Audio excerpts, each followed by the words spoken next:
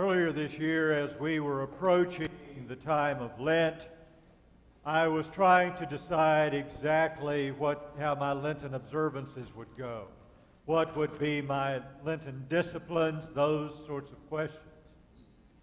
And I decided that I would incorporate fasting as a part of that.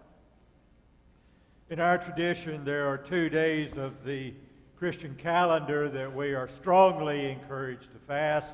Those are Ash Wednesday and Good Friday. Others we're encouraged are the Fridays of Lent and the Fridays throughout the year. But those are the 2 that are the greatest focus. So I decided that I was going to fast on those days. Now I must confess to you that I have a checkered history with fasting. And that there have been times in the past when I have rationalized not fasting for very good reasons. Quite frankly, I blamed it on you. Because I didn't think you would like me very much if I were not eating. It just has that effect on me, and part of the discipline I know is how do you control that and deal with it. But nevertheless, I decided I would do it this year. So I did. And it was one of those situations where from sunrise to sunset, I did not eat except drinking water, and it was all okay. I had no great revelations because of it. No monumental things came to mind, but I did it. So as Lent drew to a close, I began to think, there's more to this fasting thing than really what I did. And fasting is not just about what we do, it's prevalent in other faith traditions.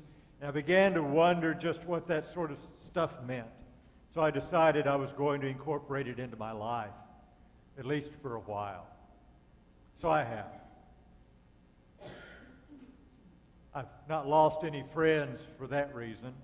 There may be others, but at least it's become a daily part of my life. I've adjusted my schedule as to how I eat. I've backed off of eating certain things.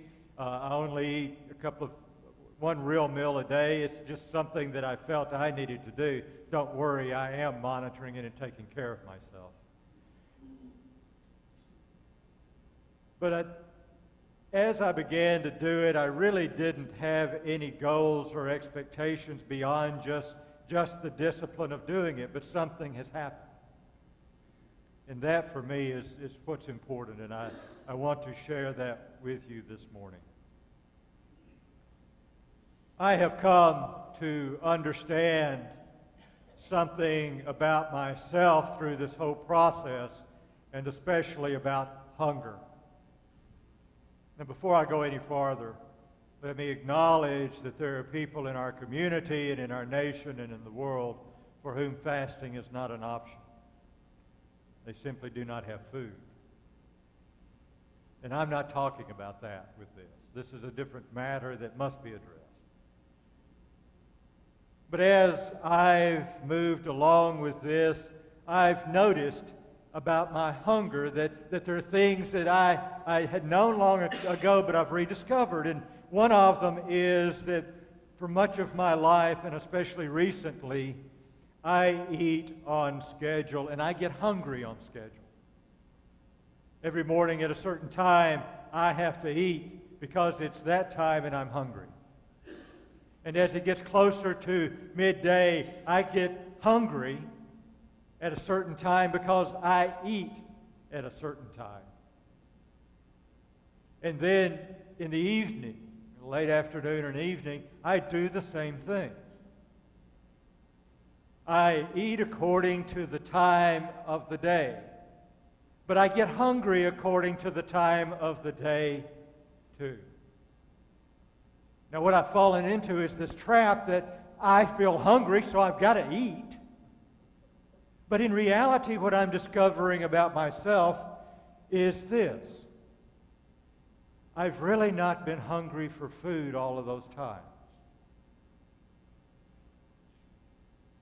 You see, one of the things that's happened with me with eating, and it's happened with me with other things too, is that I come to feel that I have this deep need for them, and that if I can only eat enough, or if I can only have enough companionship, or if I can only have whatever it is that is that need at this time, I will be satisfied.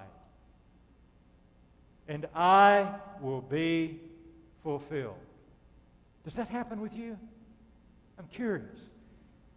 Are you, when you're trying to feed whatever hunger it is you have in your life, are you wanting to be satisfied? Are you wanting to be fulfilled? It happens to me, and I have to tell you, that whole thing of being satisfied is very seductive. It's very seductive. Because I get caught up in the idea that it is the reality with which I live.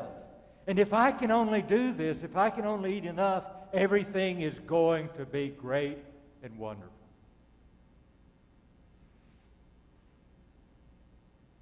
But it's not. And no matter how much I can eat, no matter how much I can do whatever it is I think I need at the time, it is not fulfilling.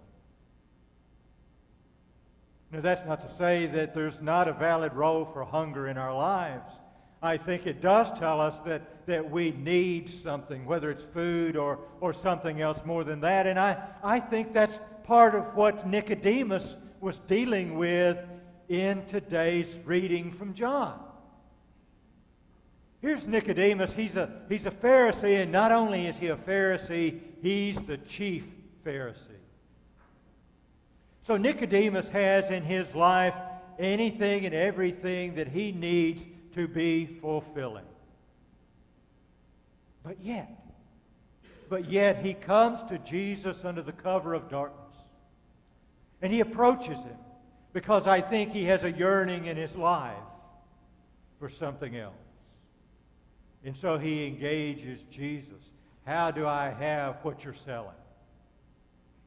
How can I be fulfilled? How can I get satisfaction with you? And Jesus begins to answer him. And it's a serious thing for Nicodemus because he doesn't stop with that. He stays in there with Jesus. And he says, well, if that's the case, then what about this? And how do we do this? Kind of like you and me when we really need to know something, when it's very important to us, when we yearn for it. And so Jesus tells him all about this and all about what life with him means and tries to answer his questions as best he can. Just as you and I listen for hours to be answered too. You see, I think you and I are somewhat akin to Nicodemus, or perhaps kin with him. And that is, I think that when I am looking to be fulfilled, the reality for me is that I use transient things. I latch on to things that go away to try to find satisfaction in my life. But what Nicodemus tells me in his story is that there's something much more satisfying and fulfilling. And I think ultimately, this is what you and I seek. We seek not just to have our bellies full, but our souls set afire and our hearts filled with the love of God. We seek somehow to draw closer to the one who created us and recreates us and gives us new life. This, I think, is what it means to be satisfied and fulfilled. You know, if you go ahead and read the next few verses, Nicodemus isn't there. But we read about him in two other places. in the Gospel of John. After this, he's with his Pharisee folks in the Sanhedrin. And he's appealing to them that because Jesus has been accused of a crime, he should have a right to speak. He's advocating for Jesus in that setting. And you know the last place we see Nicodemus in the Gospel of John? He's with Joseph of Arimathea, going to anoint the body of Jesus.